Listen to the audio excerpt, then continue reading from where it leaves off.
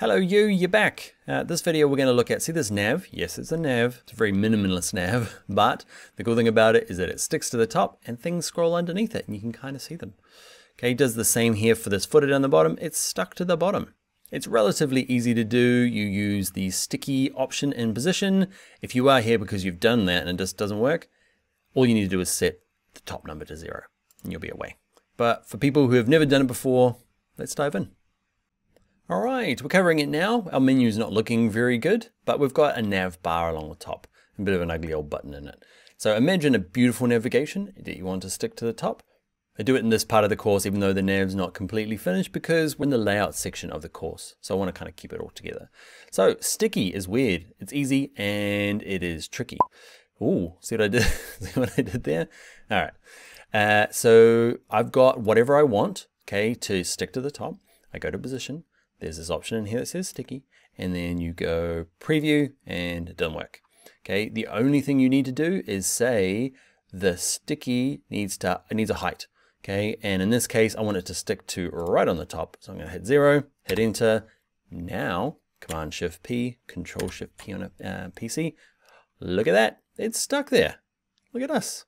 Thing we might do if you are going to do a sticky nav, you don't have to do a sticky nav, is that this navigation has a background color of white. I might lower the opacity a little bit so that we can do some peeking underneath it.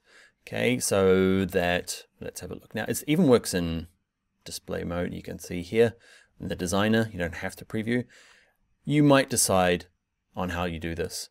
Okay, do I like it? It probably needs to be darker.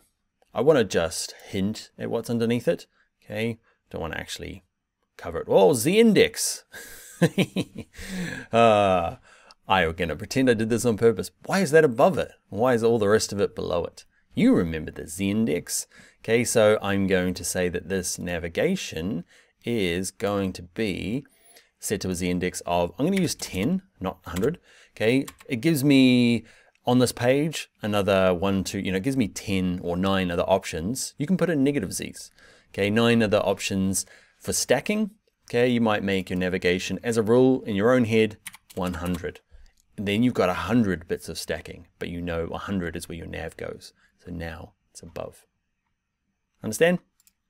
Kind of. All right, the same is true if you want a footer. Footer, you probably don't want to be sticky. Maybe it's like a call to action or some sort of like notification. Okay, so that might be a thing you want to do. So let's add a section down the bottom. Can't go in there, get in there. Hard to get in the right spot. I'm going to call this one section footer. Okay, and you can do the same thing. I'm going to add a background color just to make it obvious. Okay, and I'm going to do the same thing. Let's get it to sticky to not the top, but the bottom, to set that to 0. Okay, and that should work. It's going to work in here. See that? It's kind of stuck there.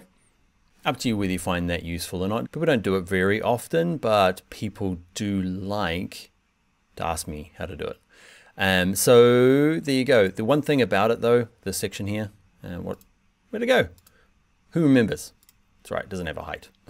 So it really needs a size of a minimum, let's go minimum height. Let's do 50 pixels. Okay, might be just a little bit of text in there to explain there's a sale on or something else. Click here. All right, that is it. Sticky navigation, sticky footers. Just remember to set the top, okay, to 0 or some sort of number for the navigation, and then something for the bottom for our footer. And you might have to mess around with Z index if things are going underneath. Oh, can't check mine because I can't scroll up high enough to get this to go underneath. Let's have a look, maybe in this one. Can't do it there either. All right, that's enough. I'll see you in the next video. That, my friend, is the end of the video, but not the end of the course. The video you just watched, it is a small part of my larger course called Webflow Essentials. So if you enjoyed the video, my teaching style, there'll be a card up here you can click or a link in the description, okay, and come join me for the full course. Like the video as well if you enjoyed it. Subscribe to the channel for more stuff, but hopefully see you in the course. Bye.